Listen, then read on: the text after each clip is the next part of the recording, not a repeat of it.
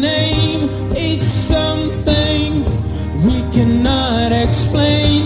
That happens when we proclaim your great name.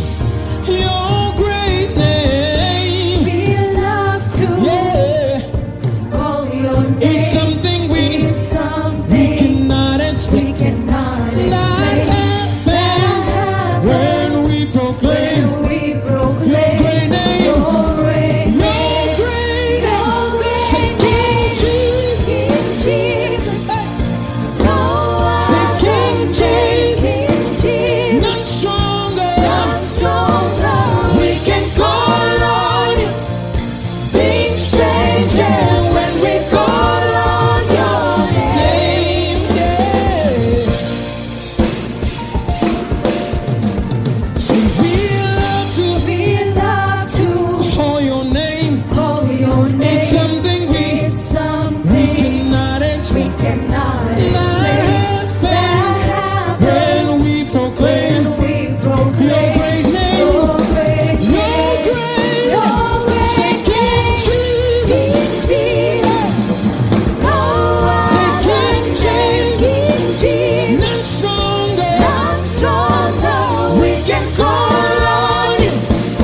Things changes when we call on your name. Say King Jesus. No other name. Say none stronger. We can call on Things change. Yes, they when do. we call on your name. There is power in the name of Jesus. Power in the name. There is power in the name of Jesus. Power in the name. Say there is power in. There is power in the name of Jesus. So much power in the name. Power in the name. Nothing can stand the name of Jesus. There is power in the name No of sickness, Jesus. no death can stand. Power in the name. See, there is power. There is power in the name of Jesus. So much power in the name. Power in the name. Hey, say there is power in the There is name. power in the name of Jesus. So much power in the name. Power in the name. Hey, say things change When we call you Jesus. Say things change Things change when we call your name. Say things change Change when we call you There's nothing that's Jesus. impossible when we call the name. When we call your name. Say I'm free when I'm free when I call you Say Jesus. we are free when I'm we free when I call your Come on, name. say we are free when I'm we free when I call you Jesus. We are free when I'm we free when I call your name. Say when I call your name. When I call your name. See when I call your name. When I call your name. See there is power when I call. When I call your name. See there is power when I call your When name. I call your Say when I name. call your name. When I call your name. See when I call your name. When I call I your never name. stop calling your name, Lord. When I call your name. Say when I call your name. When I call your name.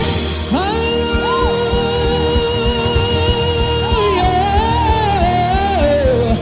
When I call your name, Lord.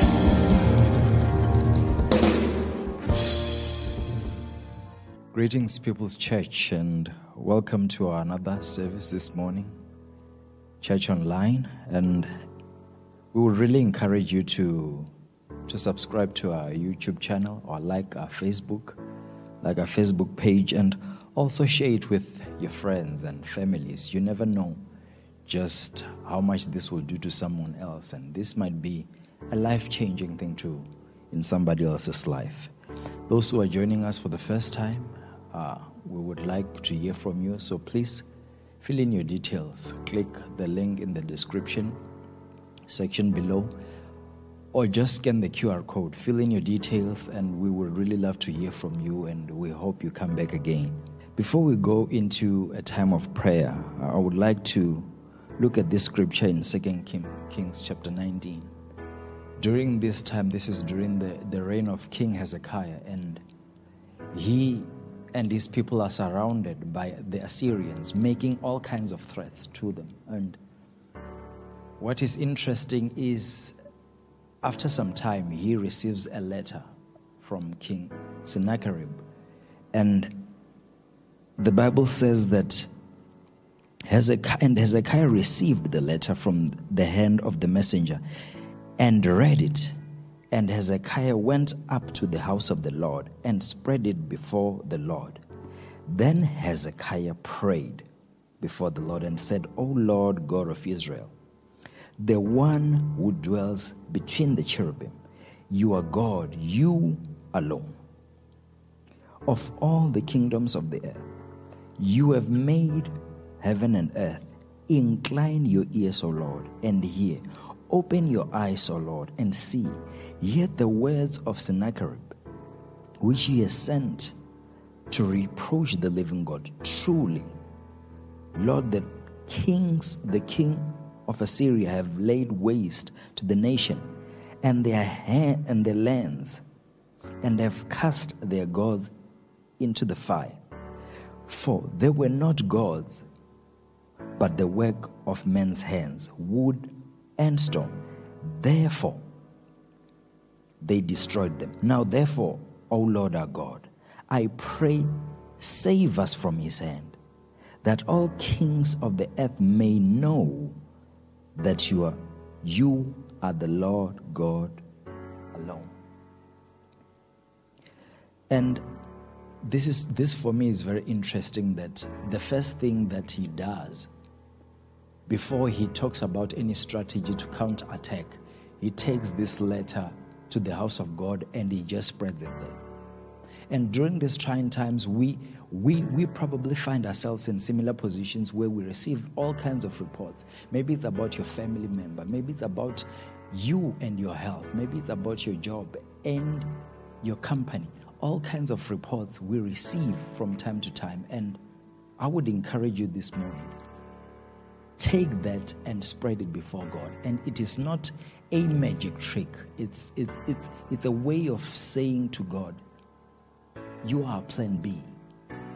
We know of no other plan. No one can rescue us out of this situation. Hezekiah says, rescue us out of his hands. We know what he has done to ravage other people and their kingdom, laid them to waste. We have no other hope but God.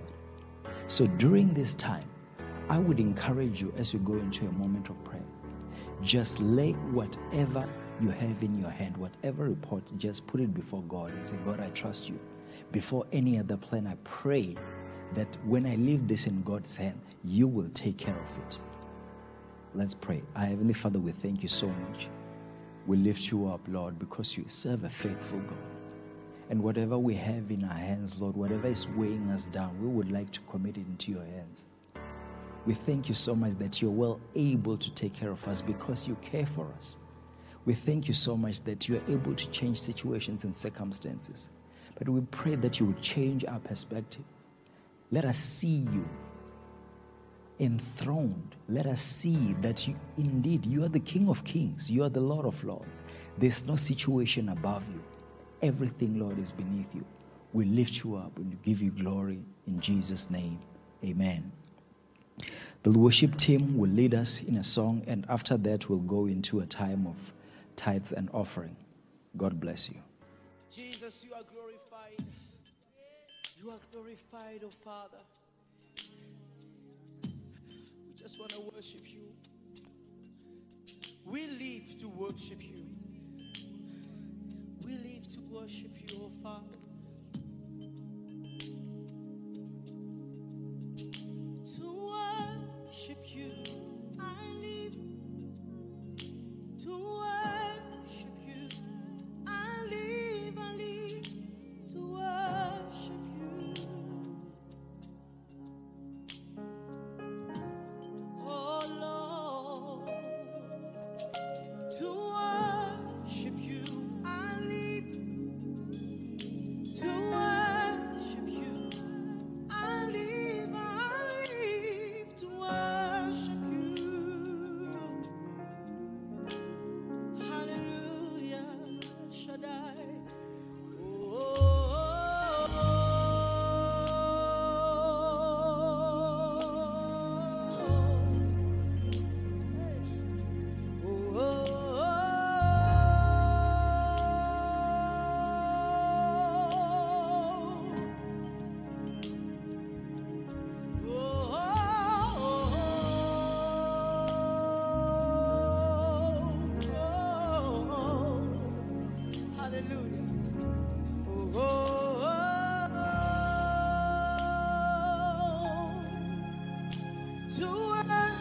worship you.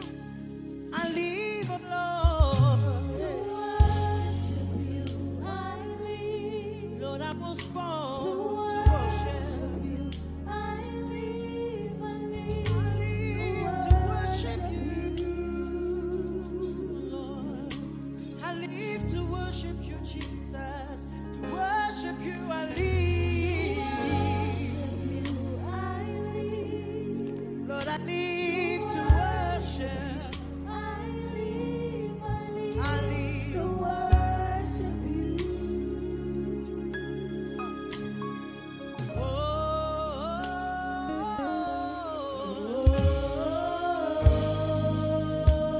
Mighty warrior, mighty warrior.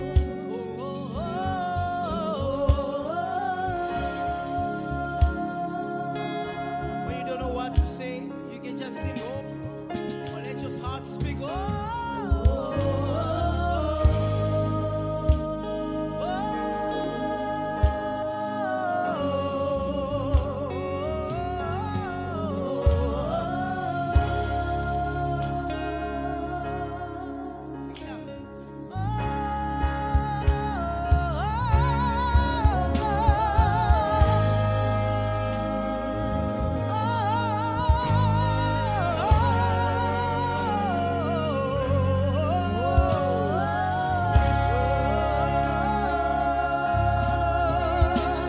You are worthy of my praise.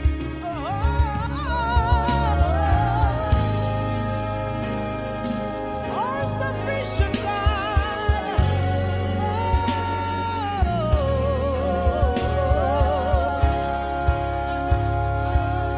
Take it out.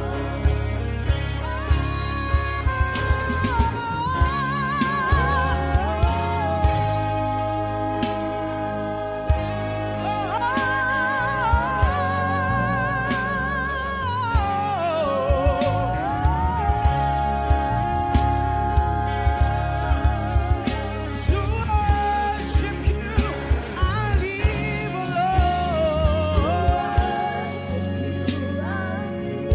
To worship you, I live. I live to worship. Lord, I was born to worship you. All the days of my life, I will honor you, Lord. To worship you, Lord. Until my last breath, I will sing for you. I live to worship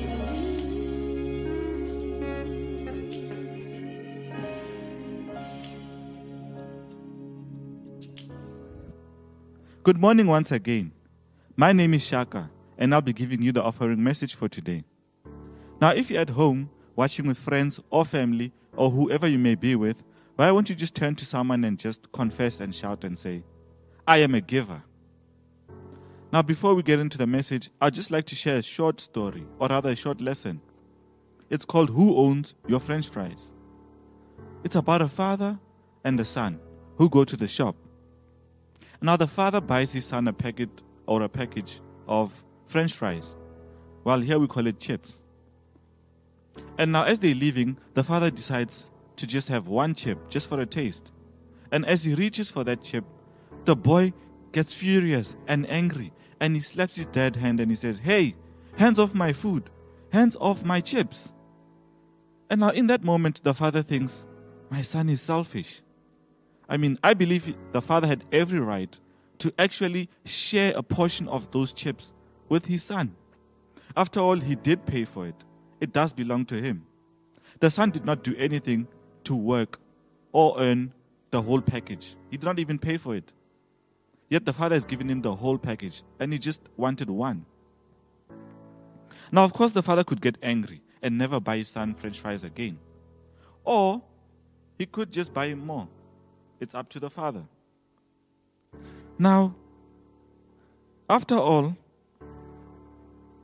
our Father in heaven, He has given us life, talents, money. In fact, He has given us everything that we own. We did not do anything to deserve all that we have.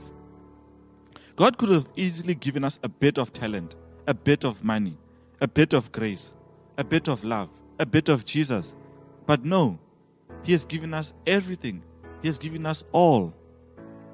And when God asks us for a portion of what actually belongs to Him, we should not be like the kid and figuratively slap God's hand and say, "Hey, not my money, hands off my money." God owns everything that we have, and He wants us to manage it effectively for His glory. Let's manage our time, our talents, and even our money for God's glory. Let's give back a portion of what He has given us. Deuteronomy 8 verse 18 says, "You shall remember the Lord your God, for it is He who gives you the power to get wealth." He has given us the blessing to be able to earn, to work, and to accumulate wealth. But we should be faithful in honoring God by joyfully worshiping Him through our giving, so that the church can continually do meaningful work for His kingdom. Let's do this with open and cheerful hearts. Let us pray. Father, thank You that You satisfy our every desire and every need. Your word says that we should honor You and worship You. Thank You that we are able to do this through our giving. Accept our tithes and offerings this morning, Lord. Multiply what we give for the benefit and the effectiveness of Your kingdom, Lord. Bless us and bless the offering, Lord, as we faithfully obey Your word today. In the name of Jesus, amen.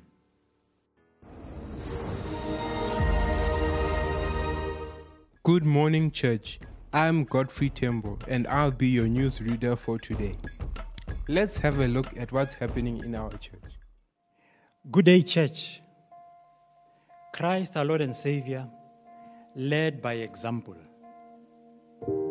Several times in scriptures, you will read that He went out to pray. So it is also important for us as believers, as His followers, to spend time in prayer.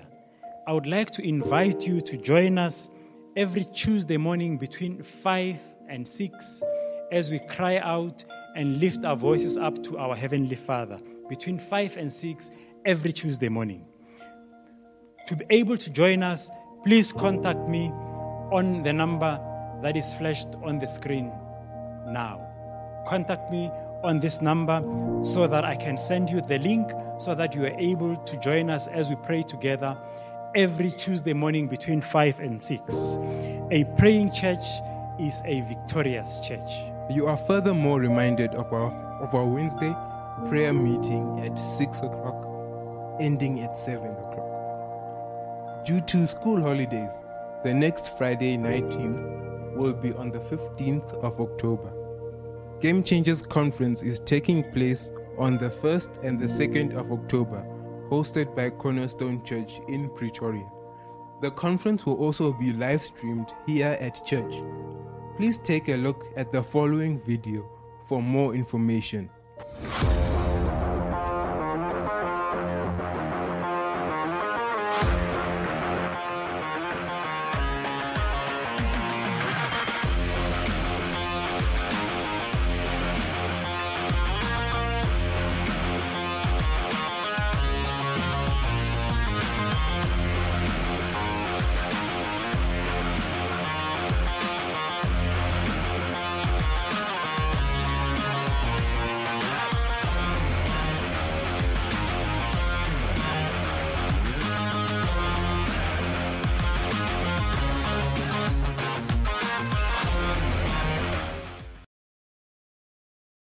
Men of Destiny Conference is happening on Saturday, the 23rd of October 2021 from 9:30 a.m. to 12 p.m. at Cornerstone Church. Pastor Odu Rashivombela, as the guest speaker, will be encouraging us around the theme, Take Charge, Part the Waters, from Exodus chapter 14, verse 16. See you there. I've got great news for young adults. Reflect is relaunching on the 5th of October at 6 p.m. If you need more information, send us a WhatsApp message on the number appearing on the screen. Thank you.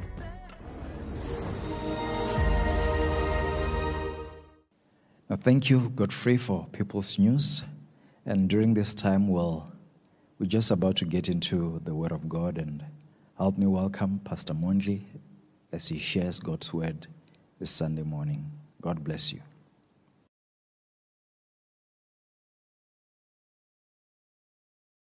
Good morning, Church at Home family. It's so good to be back again, preaching God's word.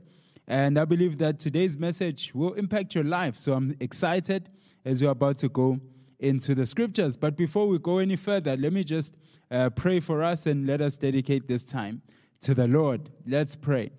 Heavenly Father, we thank you so much for your word, that your word is life, Father, that your word is light, and your word is a lamp unto our feet, Father God. And we pray that you help us as we're about to go into your word, that we may learn whatever it is that you want us to learn. And we pray that you help us, Father God, to be able to apply it into our lives so that our lives may be transformed. We pray for all this in Jesus Christ's mighty name. Amen. Amen. We live in a world that is very me-focused, don't we? And what I mean by that is that, the world teaches us that we must be at the center of our lives, that we must be always at the center of everything that we do. Think about it. Everything that I do is done from the vantage point of me being at the center. And every decision that I make, is made from that same vantage point of me being at the center of my life.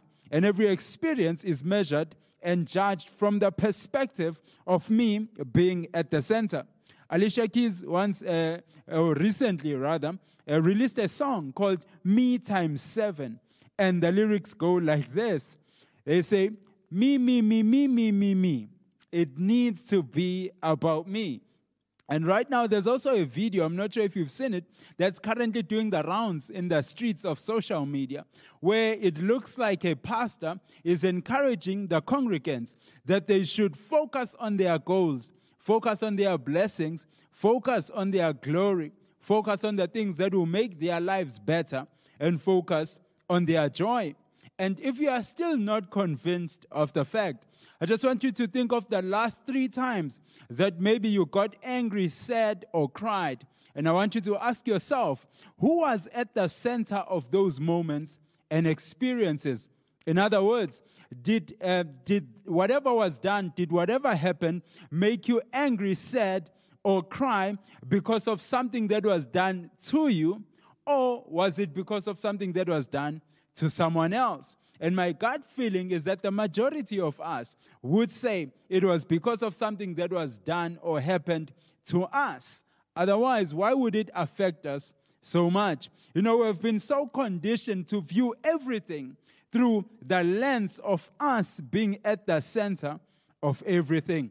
It is interesting that when we study the Bible, we get presented with an alternative worldview, with an alternative perspective and a way of living, a different way of living our lives. And it is the exact opposite of the me-centered worldview that we have become so accustomed to. And that is the others-centered worldview, the others-centered or the others-focused way of living. And today, it is a very good honor for me to speak under the topic, becoming more like Jesus.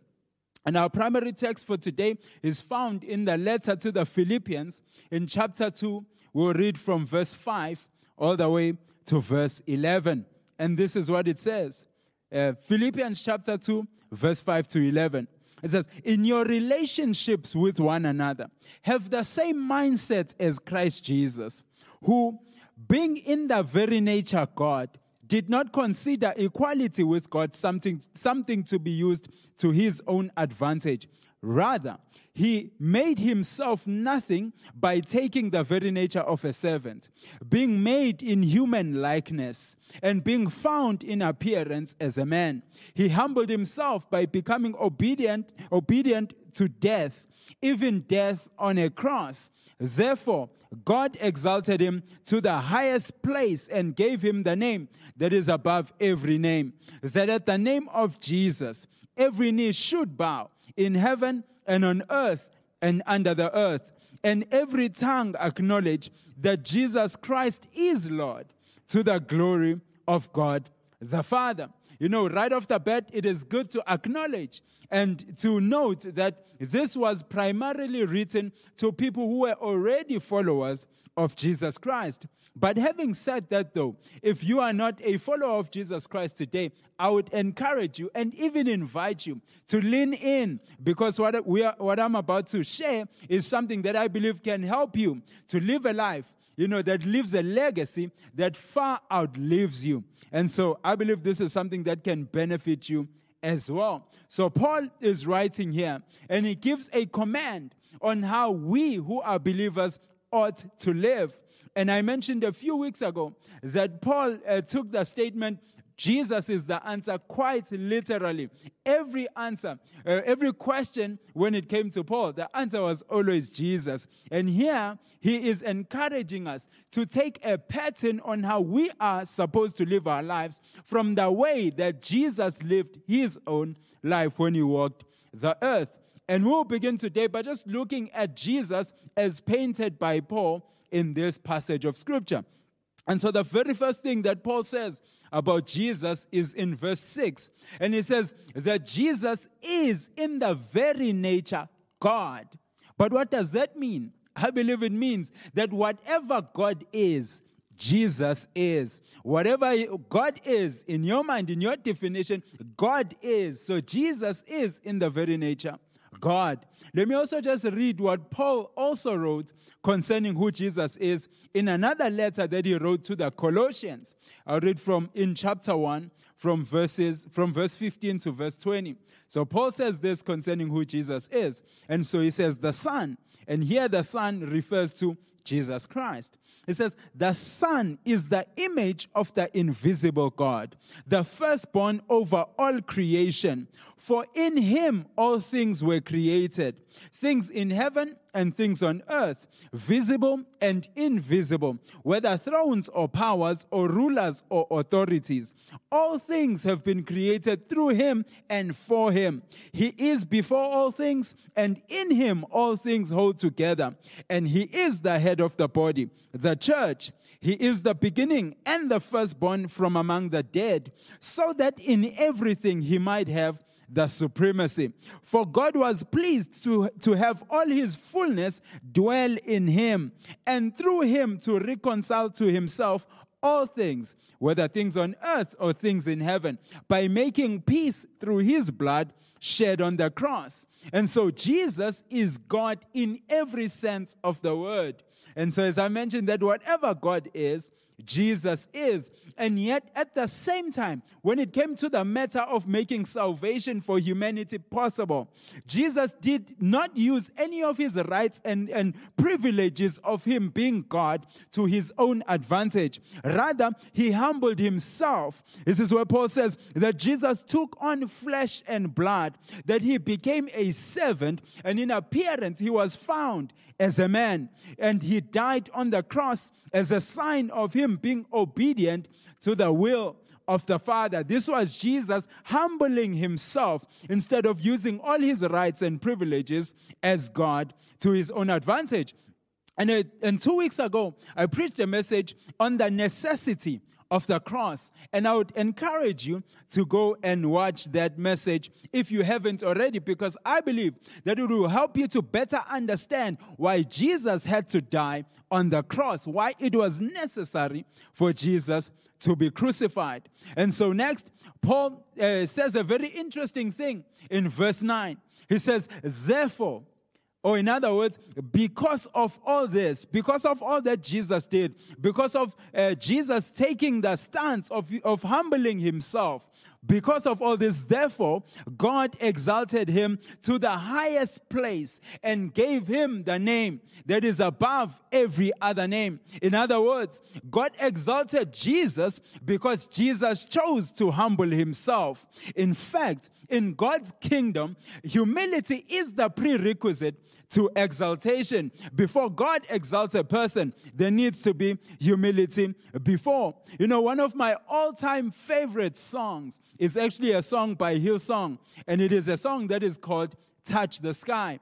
The chorus says this. It says, my heart beating, my soul breathing, I found my life when I laid it down, upward falling, spirit soaring. I touched the sky when my knees touched the ground. Whenever I just listen to the song, I think of a poor man, attempting to put into words what the mind has not or can never fully comprehend. This upward falling, that the way up in the kingdom of God is actually down. Jesus simply said it this way in Matthew chapter 23, verse 12. It says, the greatest among you will be your servant. For those who exalt themselves will be humbled, and those who humble themselves will be exalted. In God's kingdom, in God's economy, humility is the prerequisite to being exalted. And so because Jesus greatly humbled himself, God has greatly exalted him to the highest place and gave him the name that is above every other name, to the effect that there is no other name that is greater than the name of Jesus. There is no other name that is higher than the name of Jesus. And there is no other name that is more popular than the name of Jesus. But perhaps most importantly for us, as Peter says in Acts chapter 4, verse 12, he says, salvation is found in no one else, for there is no other name under heaven given to mankind by which we must be saved other than the name of Jesus. And if you and I are looking for salvation, at this moment, we need to call upon that name, the only name that has been given to mankind that we can call upon for the matters of salvation. And the Bible assures us that whoever calls on the name of Jesus shall be saved. And now we circle all the way back to go back to where Paul began, the very first verse in verse 5. And Paul says, if you and I are a follower of Jesus Christ, if you have accepted Jesus into your life and you have made him Lord and King of your life, then we must have this same mindset. And this is more than just a suggestion. This is more than just an opinion. It says we ought to have this same mindset in our life. And that's because being a follower of Jesus means becoming like Jesus. And becoming like Jesus means doing what Jesus did. Listen to how John the Apostle puts it in 1 John chapter 2, verse 6. He said this simply. He says, whoever claims to live in him must live as Jesus did. In other words, whoever claims to be of Christ, whoever claims to have a relationship with God, whoever claims to be a believer or a follower of Jesus Christ, simply must live as Jesus did. This is why this is more than just a suggestion for Paul. This is imperative if you and I are a believer in Jesus Christ. And you and I must emulate the example that our Lord Jesus Christ set for us while he walked the earth. We need to walk the way that he walked. We need to live the way that he lived. Otherwise, we are not really following him. Now, are we? Because if we are following him, we must walk in his footsteps. We must do the things that he did. And so now, what might it look like for you and I to become more like Jesus? I believe, according to this passage, that it would mean living with an others-centered mindset, with an others-focused way of living, that we need to drop, that we need to forsake the me-centered mindset or orientation that this world has hammered into our subconscious. But then we need to begin to adopt an others-centered, an others-focused mindset or worldview. It means using your rights and privileges for God and for others instead of only using them for yourself. It means humbling yourself and not seeking to exalt yourself. It means making personal sacrifices for the benefit of others. And it means obeying the will of the Father, just as Jesus did, even if it costs us greatly personally. And here's the thing that I find most amazing about this whole passage that we have just read. A couple of years prior to this being written and being sent to the Christians in Philippi, Paul was on his second missionary journey, where he was preaching and spreading the message of the gospel to the Gentile world. And he found himself and his company in a leading city in the district of Macedonia. And after having been there a few days, then they started preaching, going out and sharing the message of the gospel to whoever would listen. And we are told that there was a certain young girl who was possessed by a spirit of divination, who followed them wherever they went, followed them proclaiming who they were and why they were there. And it says, after this went on for many days, Paul got annoyed. Paul got, greatly annoyed, and he rebuked the spirit, and he cast the spirit out of the girl. And when her handlers, who were using her to gain profit, when they saw that all their hope for making profit was now gone, they seized Paul and Silas and abused them and beat them together with the mob that they had just raised. And then they dragged them to the magistrates, who ordered that their clothes be torn, that they may be beaten with rods. And thereafter, they were thrown into prison.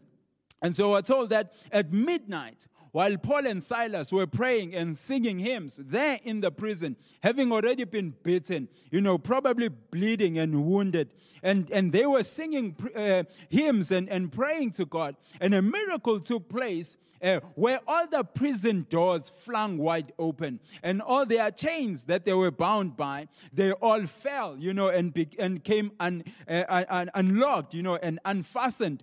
And then the soldier who was in charge of the prison woke up. And then when he saw what had happened, he assumed that, of course, all the prisoners had escaped, and which was something that would have led to him, being killed the very following day as a form of punishment because of his failure. And so, having realized this, he drew his sword, wanting to take his own life, lest he should fall, into the hands of, the Roman Empire, who would abuse him and kill him because of his failure. And then at that moment, while he's drawing his sword, while he wants to take his own life, we're told that Paul shouted with a loud voice from inside the dungeon, from inside the prison, and he said, "Do not harm yourself, for we are all here." And having heard that, this jailer then asked for some lights, and it was quite dark in there. He asked for some lights, and he went straight into the cell where Paul and Silas were, and he was trembling, and he fell at their feet, and he said, "Sirs, what must I do to be saved?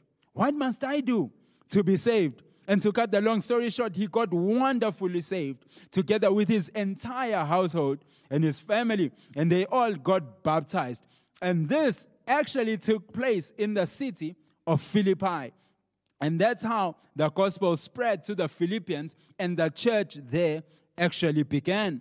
And the following day, the magistrate sent a message through the police to the same jailer to say, okay, you can let Paul and Silas go. Let those two men go. It's fine. They are free to leave. And in Acts chapter 16, verse 37 to 38, this is what we find. It says, "But Paul said to them, 'They have beaten us publicly, uncondemned men who are Roman citizens, and have thrown us into prison. And do they now throw us out secretly? No, let them come themselves and take us out.' The police reported these words to the magistrates, and they were afraid when they heard that they were Roman citizens. Because you see, it was illegal for the magistrates in those days to do to a Roman citizen what they had just done to Paul and Silas. And Paul and Silas were, in actual fact, Roman citizens. And so the moral of the story is this, that would the jailer and his whole household had gotten saved, heard the message of the gospel and gotten saved, had Paul used his rights and privileges as a Roman citizen to save himself from imprisonment? Now, the truth of the matter is that we actually don't know. But this is what we know, that because Paul refused to use his rights and privileges to save himself, but rather laid them down for the sake of the gospel and for the sake of others, the jailer and his entire household got saved. And that was the beginning of the church in that city where retired Roman soldiers lived, and the city was called Philippi. And this is the church that started, that now Paul writes a letter called Philippians. And this is the same Paul now writing to the same ex-Roman soldiers who have now become followers of Jesus Christ. And he's commanding them to follow Jesus' example, even as he himself had done so a couple of years prior. You see, when the world says that it needs to be me first, the gospel and God's kingdom says, no, that is wrong. It is others first. And you may be asking yourself, isn't this way of living more costly and inconvenient? Of course it is. But it is also the only way that God's kingdom gets to spread. It's also the only way that this world gets to be made better and put right again. And now I want you to ask yourself, I want all of us to ask ourselves this. What would it look like for me to live an others-centered life? What rights and privileges do I have because of my identity, because of my race, my social standing, my education, and my connections? And what would it look like for me to lay those rights and privileges down for the sake of others? And Jesus would say, then I want you to go and to do likewise. As I conclude, you may be here and you have never placed your faith, you've never placed your life in the finished work of the Lord Jesus Christ. You've never accepted Jesus into your life. And the reality of the matter is that it is the Holy Spirit, when He lives within us, who gives us the ability and the power to be able to live as Jesus lived. You can try using your own strength. You will definitely make some progress, but you will not be able to have as much impact as God wants you to have. It is the Holy Spirit living within us when we accept Jesus into our lives who gives us the power and the ability to be able to live the way that Jesus lived and the way that God wants us to live. You may be here, you've never done that, and you are considering, you're asking yourself, what must I do like that jailer? What must I do to receive this salvation, to be saved? And the reality of the matter, the truth of the matter, is that the Bible says you and I need to believe, you and I need to repent of our sins, which basically means to turn away from the kind of life and lifestyle that we have been living and begin to live the way that God wants us to live. We need to believe in Jesus Christ. We need to believe that He is the one and only Son of God, the only one who was perfect, but who took our place upon that cross and who was punished for our own sins so that we may not get punished for our own sins when we accept Him into our lives. And if you are ready to take that step, I will be very honored to lead you in a prayer. And for me, I always say this, that the words of the prayer are not the most important thing. The most important thing is what is happening in your heart. And so you can pray a very simple prayer, and you can say, Heavenly Father, or you can say, Jesus, if you exist. If you are out there somewhere, I realize that the way that I have been living is not good and has not helped me.